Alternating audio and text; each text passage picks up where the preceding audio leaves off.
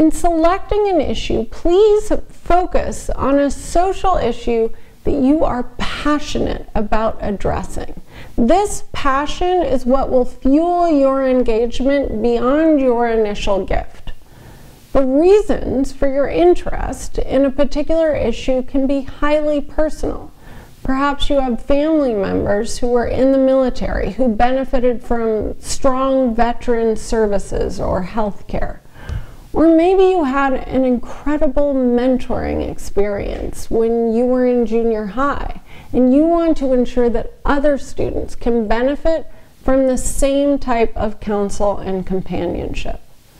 Other reasons might govern your issue selection as well.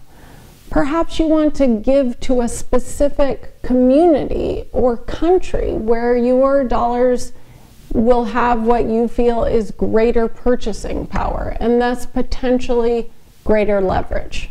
Perhaps you feel that environmental issues are chronically underfunded relative to other causes, and you want to help be one of the people who closes that funding gap.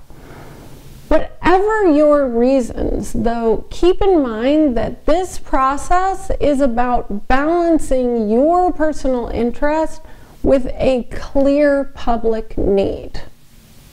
It is the marriage of reflection and strategy that will guide you on your giving journey, so let's get started right now.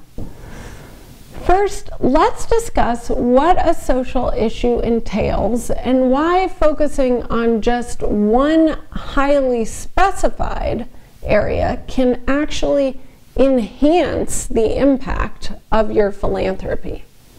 You might begin by identifying a broad issue that describes a subset of social problems and goals. There is no pre-agreed upon list of issue areas, but you will often hear people reference these broad, across the globe problems to tackle, such as the environment or education or international development, healthcare, arts and culture, just to name a very few out of the countless social issues that need our resources. As you can see by just these few examples, an issue area is generally quite broad. However, there are many reasons why it can be helpful to choose an issue area to help you focus your philanthropic actions. First, concentrating on a specific issue allows you to focus your research process and to build expertise. For example, if you choose education as your issue, you can learn about the education system's pressing needs and the root causes of those needs by researching online, talking to experts, thought leaders, educators, meeting with organizations in your community, members of the school board, local community college lecturers. This knowledge is what will then allow you to better understand the types of giving organizations and strategies that you believe will be the most valuable.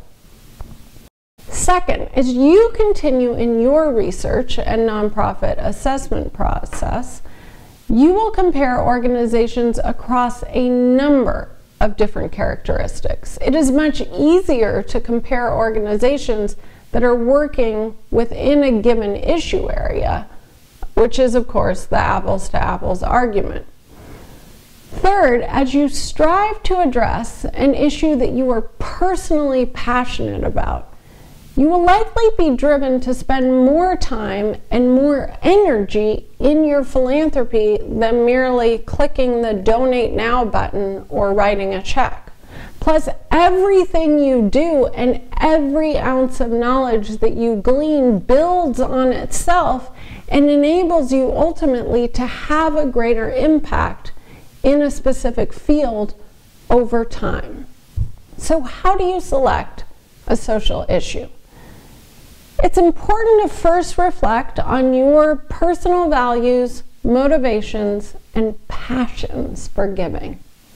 While selecting a social issue can be deeply personal, I have found the following questions useful in beginning to understand where it is you want to focus your philanthropic energies.